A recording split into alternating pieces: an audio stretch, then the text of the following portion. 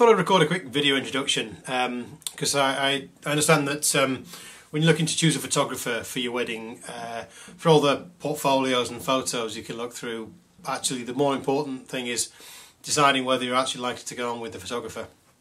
So, a little about myself first. I am from Leeds. I live in Sheffield. I have a wife and 2 young children. They spend most of their lives having their photos taken.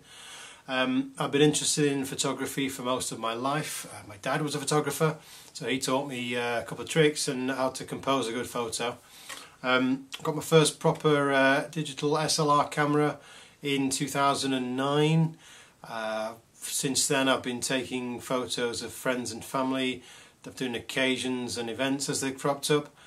I didn't really want to get into wedding photography so much until I did my first wedding in 2015 as an assistant, and I really enjoyed the day, and I was so happy with the photos that I came out with and the effect that those photos had on the people that looked at them and enjoyed them, that I decided that actually wedding photography is what I wanted to do. So in terms of my style, I don't like to contrive photos. I prefer to take natural pictures of the real moments. Ultimately, my goal is to put together a collection of photos that can bring the day back to life for you whenever you look through them.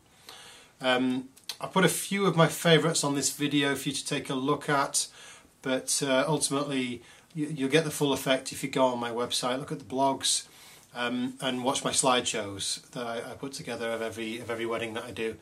If you want to know more, like I say, you can have a look at my website. I've got About Me section and blogs, and I've got on there a link to my Facebook page, which is James L. Morgan Photography, so search for that on Facebook.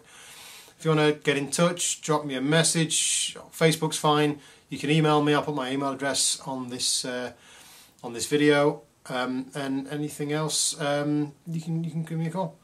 Thanks for watching, and I hope to speak to you soon.